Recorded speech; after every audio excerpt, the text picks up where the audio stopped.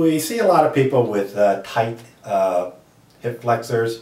Sometimes it's mainly the psoas muscle tight. Sometimes it's the longer muscles up here that attach that are also tight. To stretch this area, you can do this lying on your bed, and you move your hips to the edge of the bed, hips and feet. Now you don't move your shoulders to the edge, you keep your shoulders away from the edge. Once you're there, you pull the inside leg up, grab it, and then you just ease this leg off the table and let it hang down. So this is a nice easy stretch to do, to get a good stretch through the longer thigh muscles here. So you'd hold that leg off of there 15 or 20 seconds.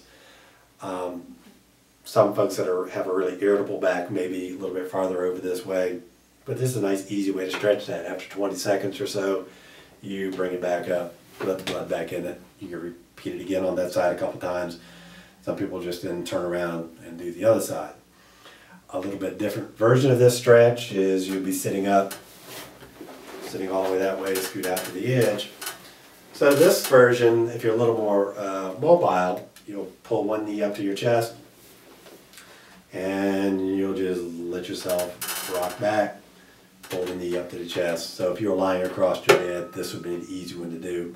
You might start out so you're a little closer to the edge of the bed so the leg will hang down farther.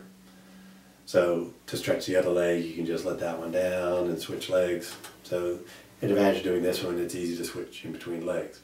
So you hold each one 20 seconds. And you do two or three of those on each side.